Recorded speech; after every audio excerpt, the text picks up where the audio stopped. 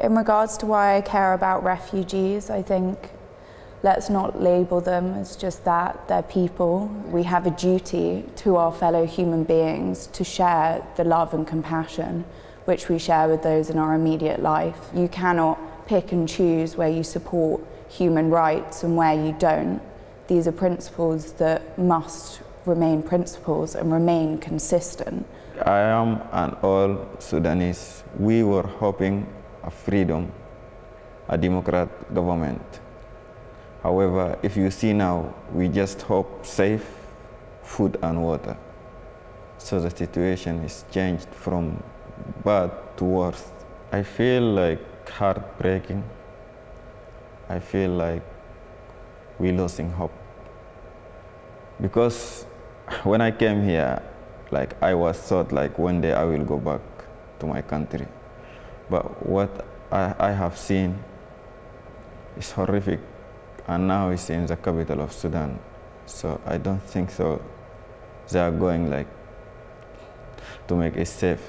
The new flagship Asylum Bill of the government's is its latest piece of legislation. And what this bill does is something which is quite extraordinary. It's a watershed moment, because what it effectively will do is that it will ban any individual who's had to flee for their lives, had to take a dangerous journey, get to the UK by any means they've been able to. It will effectively ban them from being able to have their case heard in the UK so they could go on to stay here as a refugee, like many, many people have done over a number of generations.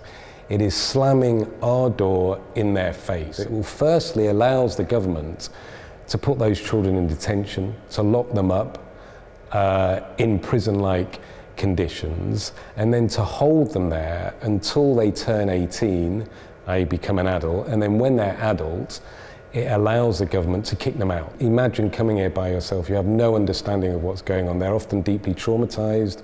Children arrive by themselves, sometimes with physical injuries.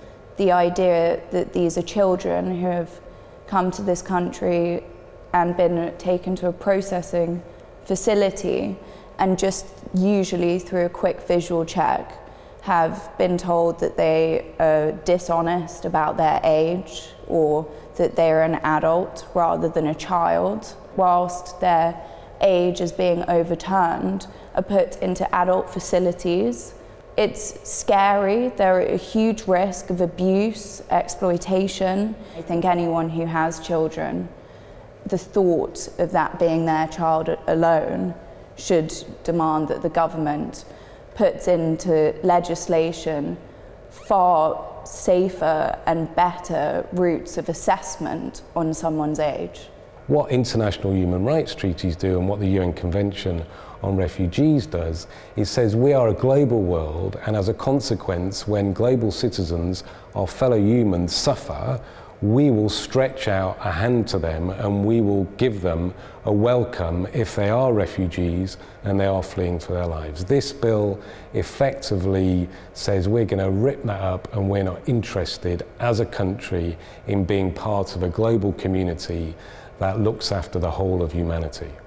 The way they're now coming is on boats across the channel because as a consequence of means of arrival changing. Previously it was much more in the back of lorries, now it's on boats, and those boats are really visceral, very powerful images, and for this government they've decided to use that and to ramp up the narrative against people that are coming here as refugees. And you want to come to the UK because you might even have distant relatives here, or you might know other people in the UK.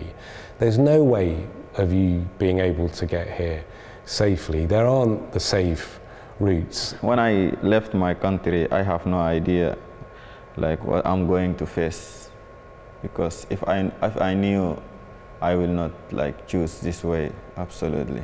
My whole journey, it was horrific and deadly journey. Everywhere we moved, like there someone would die. And I was trying to cross the Mediterranean Sea between Libya and Europe, and it was horrific journey also. Like I experienced some situation like I haven't been through it in all my life. because I was traveling for 3 years. So I haven't got a place, like warm place, a safe place to get in all these 3 years. The Rwanda plan, which has sometimes actually been misunderstood, would mean that someone would come here, they wouldn't be able to apply for asylum and have their asylum case heard in the UK. Instead, they would be thrown on a plane and sent to Rwanda. And the Rwandan authorities would decide whether they were going to allow them to stay in Rwanda or not. They would be forced against their will, in fact, onto a plane and sent to Rwanda, whether they like it or not. It's a plan which actually the UN Convention says to be inhumane. It breaks so many different humanitarian laws. Rwanda plan is unrealistic, really. Yeah, it's horrific. Especially like if this happened from the UK, because UK has got a good reputation about humanity, a good reputation about freedom. So if this happened from them, they just destroyed all this reputation that they has got it. And I think this one just from government, not from British people. I think it's disappointing.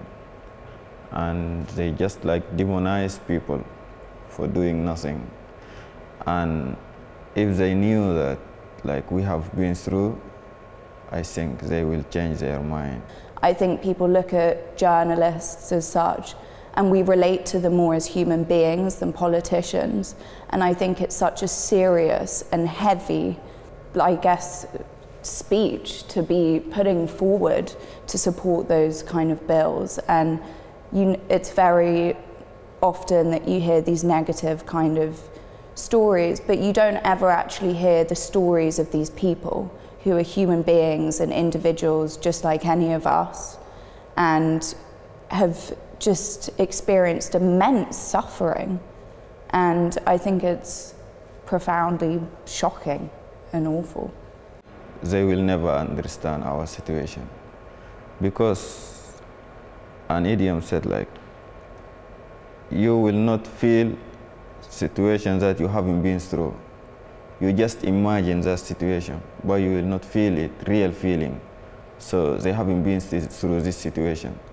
They from cars to cars, from doors to doors, so they haven't been through our situation.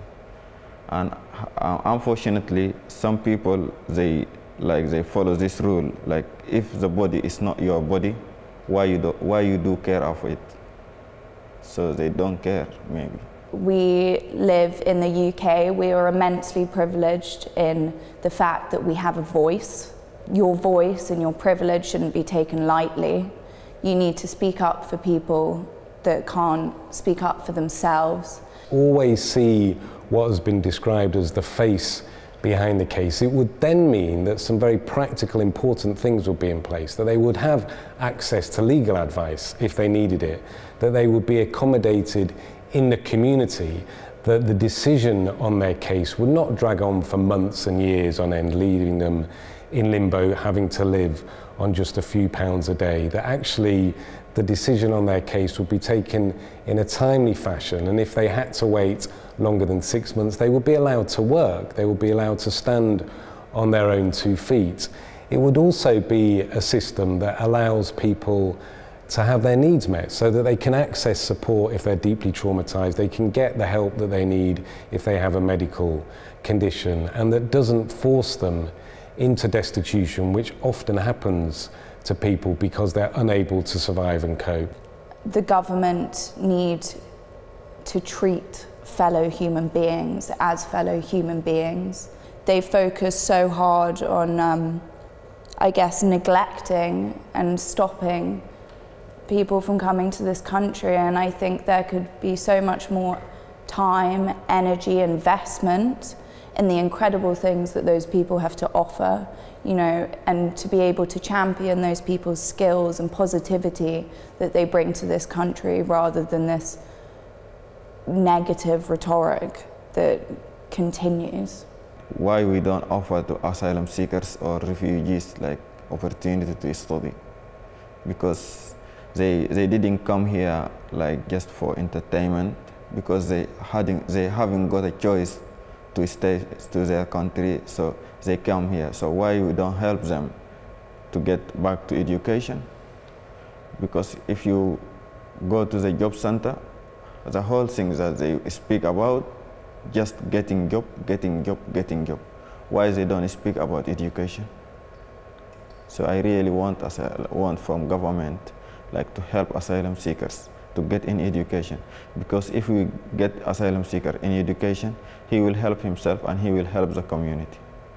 There's many refugees that have come to the UK over many, many generations. They were at the front line of the NHS keeping us safe from COVID. When one of my own children was in hospital a year ago, the doctor that treated him came here as a child refugee from Iraq with his father. His father was a doctor in the NHS, and then he is a consultant in the NHS. So the contribution is incredible, and I believe that that enriches our society.